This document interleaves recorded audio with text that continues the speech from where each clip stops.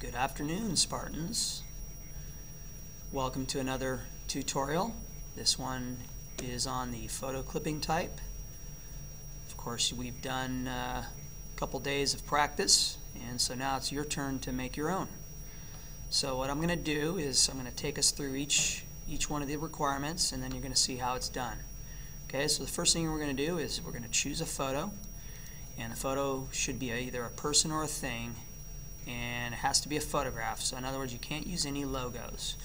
You can use a cartoon if you wish, but remember, no logos, no simple shapes. Okay, so the first thing we're going to do, I'm going to minimize the window here, go into Photoshop, and what I've done first is I've copied this famous basketball player. You probably recognize Michael Jordan. I come in here and go to New, type in first initial, last name, underscore, and we're going to call it again photo clipping type, and make sure it has 72 resolution, but you don't want to touch the width or the height, because remember, we want to make sure we paste the picture exactly the way it is. So I'm going to do Control V. Alright, next thing you're going to want to do, as it says here, is to use the QS tool. That stands for Quick Selection. Okay, so I'm going to quickly do that and get it to a nice, decent size brush. Okay.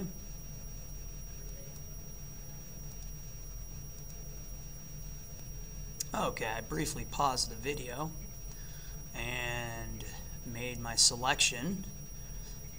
Okay, I want to save some time on the recording.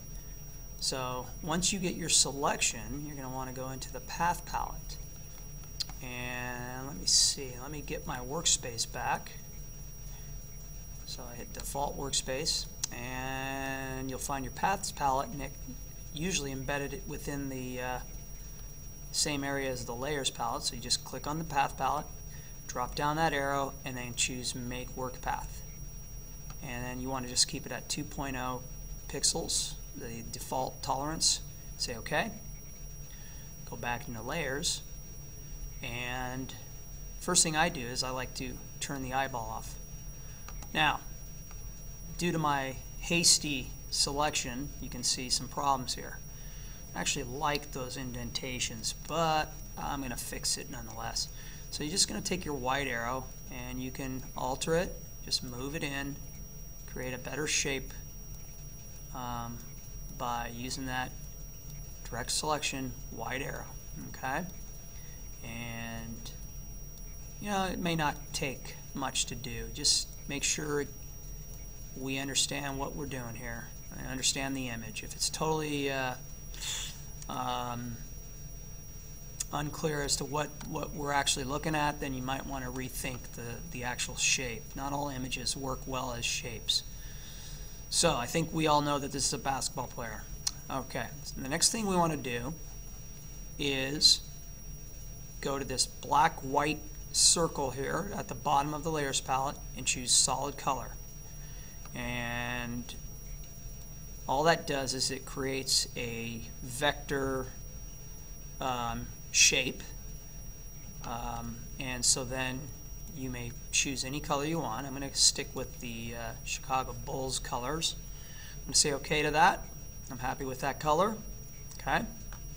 Now you might consider using your free transform and just resizing in case you think it's too big for that canvas. Okay, you always have that option. Now, before I get ahead of myself, don't forget to change your image to 6 inches. Okay, so I'm going to go ahead and do that. We've done that several times for the other projects. So I'm going to go up to image, image size, and all you do is change the width. Remember, it's under the document size, and say OK.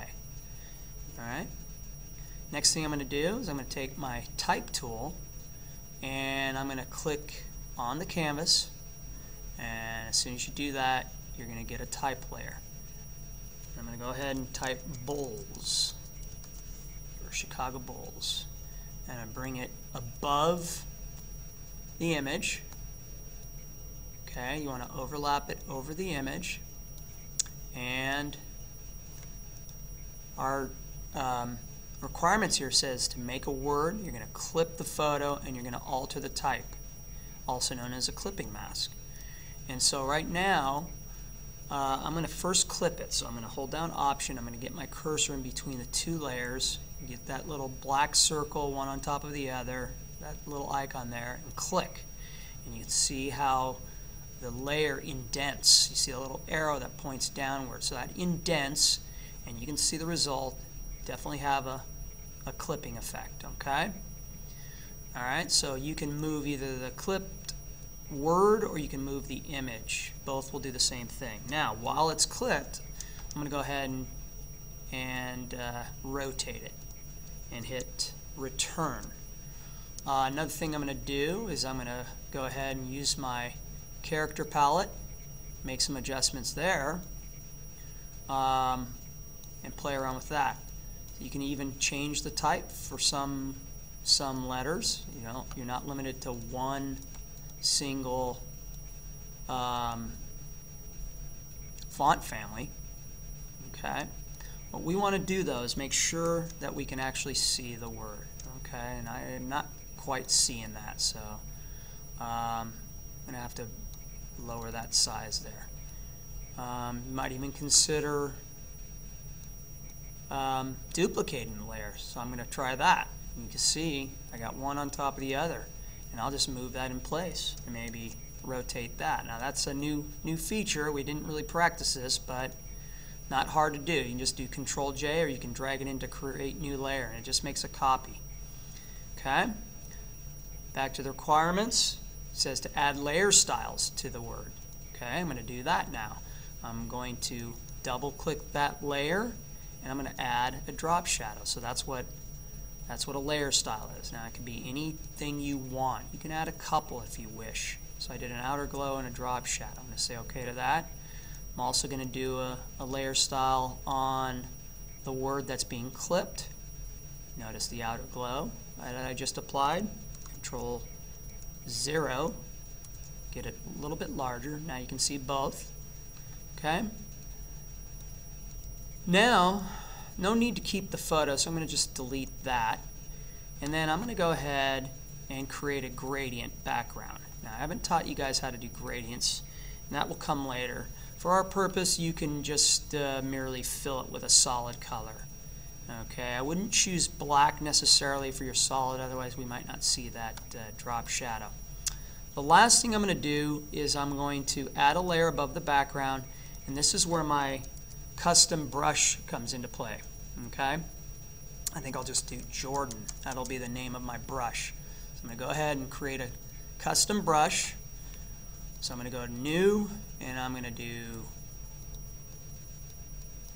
3 inches by 3 inches, and I'm going to say OK. No need to name it.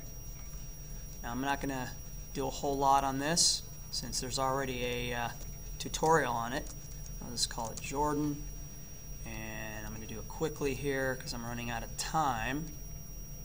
So I'm going to call this Jordan, take off the background, and I'm going to lasso around Jordan. I'm going to make a brush set called Jordan. Okay, delete that, say no. I'm going to come over here now and grab that brush. There's Jordan. Don't forget, you're going to want to change all the different effects that we talked about in my other video. And I'm sort of losing it right now. So there we go. Here's some spacing. Maybe I'll do, yeah, that's good enough. I can change the color of that. Maybe do nice contrasting colors and just bring it up. Okay. Now, for purposes of the video, I just went quickly with that, but you're going to want to fine-tune that, make it a little bit nicer. I think that's the general effect we're after. Okay, so I hope that helped. I'm going to go ahead and flatten that image, and that's really what we're looking for. Okay, good luck and have fun. Hope you learned something.